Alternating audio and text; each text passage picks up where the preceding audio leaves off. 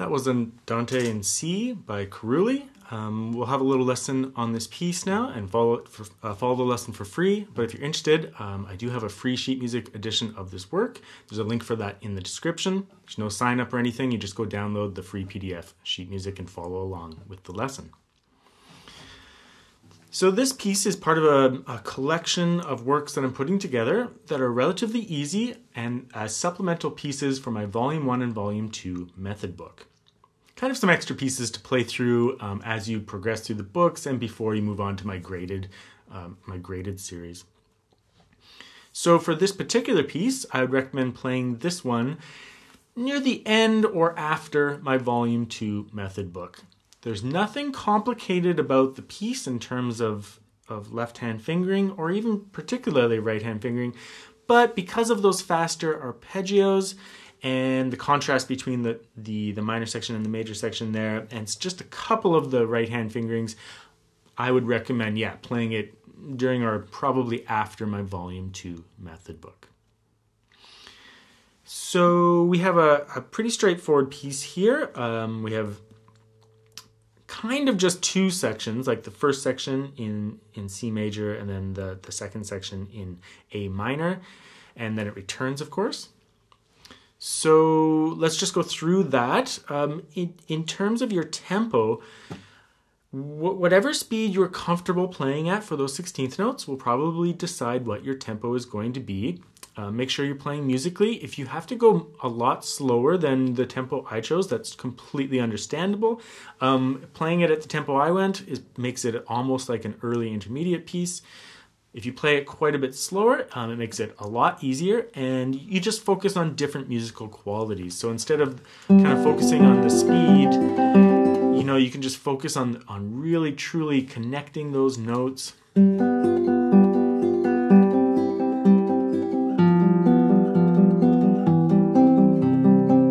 At the beginning too. You just focus on really getting a nice legato and some nice directional phrasing where you really take the phrase somewhere and make it smooth and contoured. So regardless of what tempo you take, you just focus on different musical aspects a little bit more. If you can add that tempo in there, it makes for a little bit more of an exciting piece in terms of forward momentum. But again, it's like a scale of different musical elements that you can emphasize. And in terms of the tempo marking on Andante, that's kind of a walking pace. But the reason I chose to go as fast as I did is that at measure 17, I felt like that section wanted to be at a certain tempo. So therefore, I bumped it up for the rest of the piece. Okay, I think we can just do a walkthrough of the piece. There's almost nothing to talk about in terms of the left hand. It's all marked on my score, and it's all very straightforward. If you've worked through my Volume 1 and 2 method book, you'll find the left hand fingering very easy. In terms of the right hand fingering, there's just a couple of things to discuss. This first measure, often I play bass notes all with my thumb, even if it goes up to higher notes, especially for students, just to keep the voicing clearing. But the opening of this piece doesn't feel like that bottom line is really like part of the bass line of the piece, so you can play it with I and M. And then go into P, I, M, I.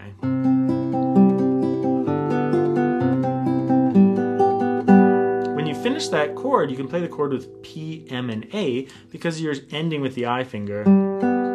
I, P, M, A, and then start again. There's those little eighth note rests. I would treat those as planting your fingers on the strings. So you plant your next fingers on the strings so they're ready to go. And you don't have to make a big deal of those rests. Just make it a little bit of a plant.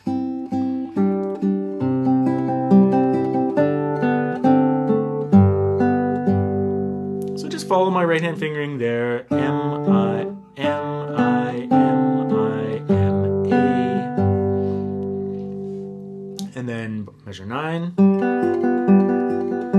It says mezzo forte, but you can do a little bit of a crescendo, so start off with just a hair softer.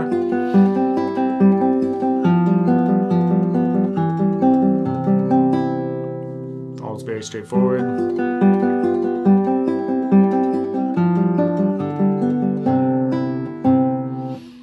And then just bring the energy down just a hair and just lower that volume a bit for the minor section. Here, this is the reason, you know, some of the right hand fingering here, it's all very easy to play, but you just have to pay attention. So there's more multitasking when you have to pay attention to the fingering, and that's why I'm placing the piece kind of, you know, more at almost at the grade 1 level.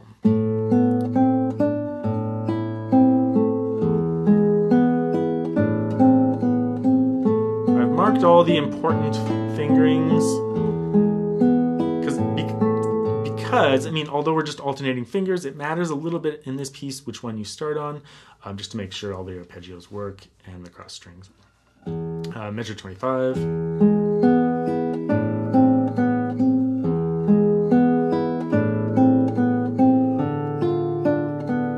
Measure 29, any right hand fingering's fine. I use A-M-I, but you can just use M-I-M. Doesn't matter, just alternate fingers there. I would do this one in the way I've notated, so P-M, P-I, P-M, P-I, P-M,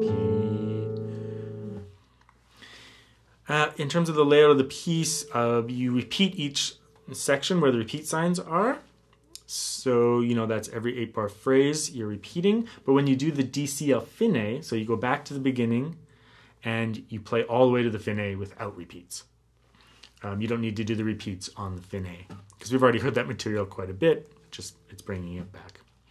So in one way, very straightforward piece. In another way, I think that students they'll have to really work on what tempo they're going to take, and that might require more practice of the arpeggios for a little bit of speed.